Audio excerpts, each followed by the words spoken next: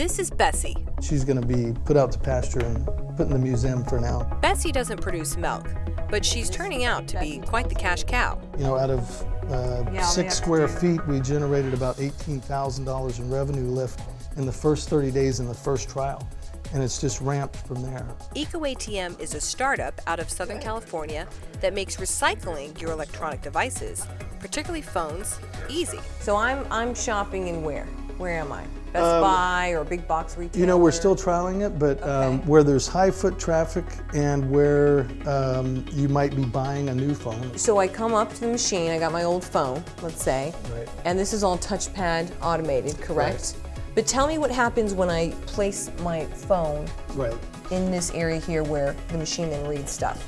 So the consumer we would invite you to put your phone in. We have cameras that look at the phone and can ID the model of the phone and then also tell what kind of damage it has. EcoATM's founders did some research and found a Nokia study that stated that only 3% of old cell phones are recycled worldwide.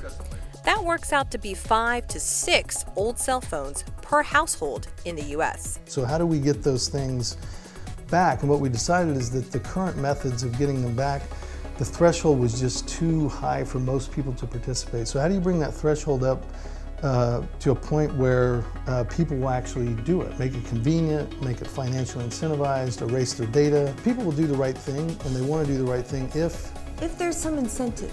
If there's financial incentive and if it's easy, right? Everybody wants to, they'll say they want to do the right thing, but you gotta, you know, meet them halfway or 3/4 of the way or whatever it takes. And we decided this was it and built it, and it turns out it works. EcoATM works like this. Find a kiosk in your favorite retailer and place your phone under EcoATM's camera. Their technology identifies your phone from over 3,000 phone models dating back as far as the 1980s and assesses damage or wear and tear. Now that's super advanced. So this technology that you have built or software that you've, I guess, patented or something, because I don't know who else does that. Yeah, it's not trivial. Visual recognition technology has come a long way. We're applying it to this particular problem. The difficult part is really telling the wear and tear on the phone. I was going to say, and how much that makes the value in the secondary market. Next, EcoATM tells me what the real-time market price is for my phone. If it has some value and I accept it, my personal data is erased, I identify myself for state law purposes, and the phone is dropped in and labeled. With visibility comes accountability, and so this is a really good system because we know who did what and we can track it all the way through. And here's the good part. I get a printout for store credit at the retail store I'm in. Even if you have a valueless phone or a low value phone, you're still going to get a lot of value out of this machine for doing the right thing and recycling. EcoATM prints out coupons, discounts, and store promotions for your phone, even when it's worth nothing. It really is incentivizes. Yeah, certainly. That's the key. And you're already in the store, you're probably already shopping, so lets you have more. I'm interested in, you know, how does this work? You got to make something from it. Right. The retailers are excited to have it. So how is everything winning? So when we shop for the best price, we don't present that entire price to the consumer. We save a little bit for ourselves. I see, okay. And we have to pay for the kiosk, for the maintenance. Because EcoATM collects so many phones, they usually get better prices on the recycled phones, more than what you or I could get trying to sell one on eBay. And then the store is giving store credit. So how does that work? Print out in store credit. Then you go buy something in the store. Okay. The store then adds those receipts up and sends me an invoice, and I pay them. EcoATM then gets phones shipped to their headquarters and sells the phones or parts to a number of buyers, many in developing countries. There's always a cycle for used phones. Getting these into those people's hands is a big deal. It sounds like an all-around winning business model.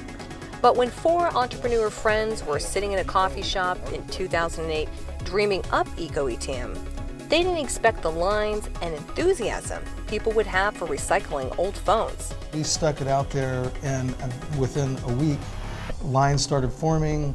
Within 2-3 weeks, there was a waiting line, and it got to be 45 minutes long. Everyone, when they see it, and in their mind triggers, wow, now I know what I can do with these phones. Everyone has 5, 6, 7 phones, some of them sitting in their drawer. And why are they in their drawer? Because they know it's bad to throw it away.